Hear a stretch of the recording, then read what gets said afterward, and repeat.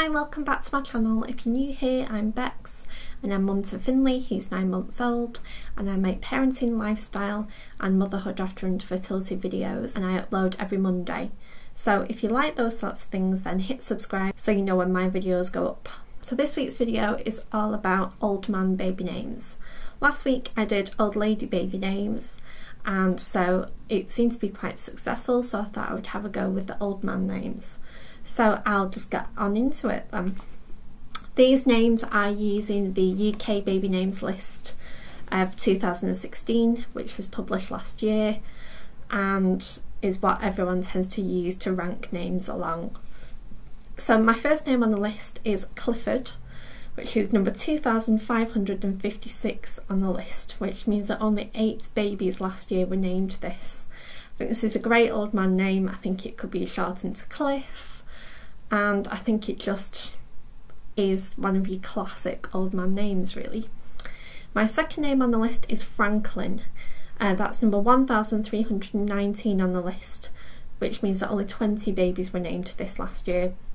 I think it sounds great as Franklin. I think it has real presence as a name, and it could easily be shortened to Frank.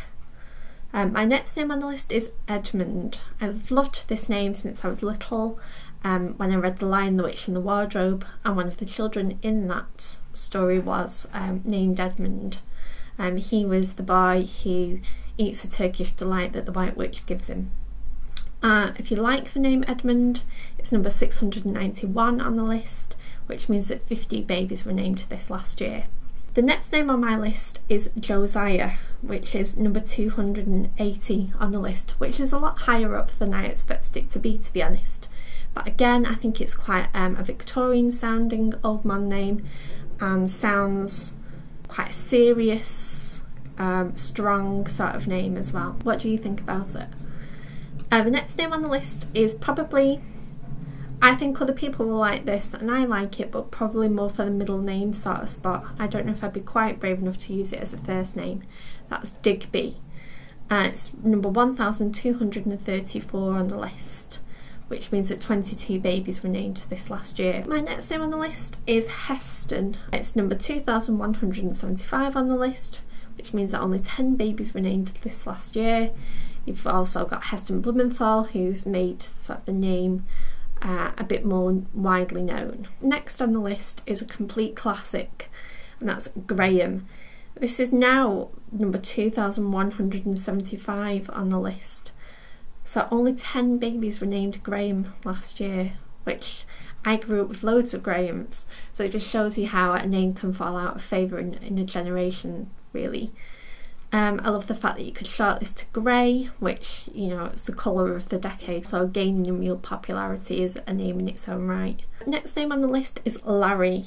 You could have the formal name of Lawrence and shorten to Larry, but if you were just going for Larry itself, it's number 2027 on the list, which means that only 10 babies were named this last year. This next name is one of a pair of names that feature in one of my favourite books, which is the Forsyte Saga.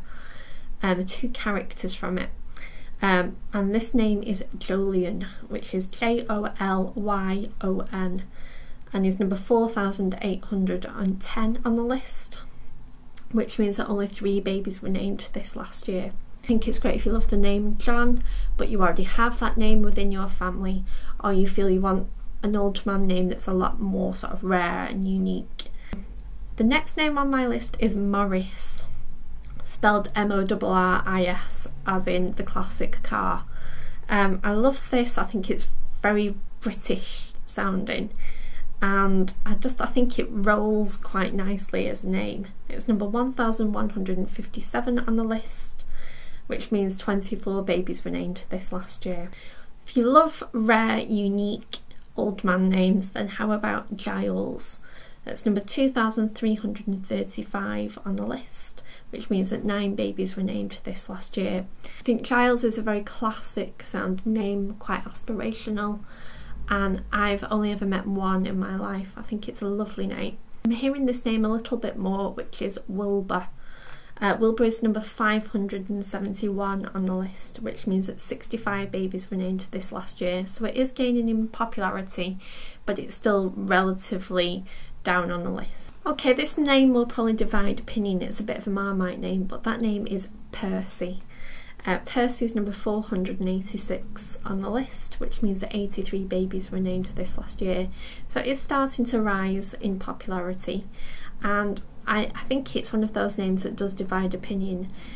I quite like it, but I don't know if I'd be brave enough to use it. The next name on my list is quite a literary sounding name, which is Edgar. If anyone knows Wuthering Heights, then one of the characters was Edgar Linton in the book. And I think it's an old man name, but probably one that's quite a Victorian sounding old man name. It's number 726 on the list, which means 47 babies were named this last year. A name that's close to my heart is my granddad's name, which is Jimmy. It's number 319 on the list, which means 151 babies were named this last year.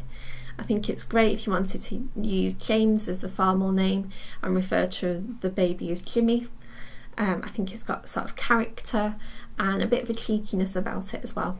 If you like traditional old man names, then maybe Seth is for you. That's number 107 on the list. So starting to sort of get towards the top 100, and 611 babies were named this last year. Another name from the Forsyte saga that I'd mentioned earlier on is Soames, spelled S-O-A-M-E-S, and it's not even ranking yet.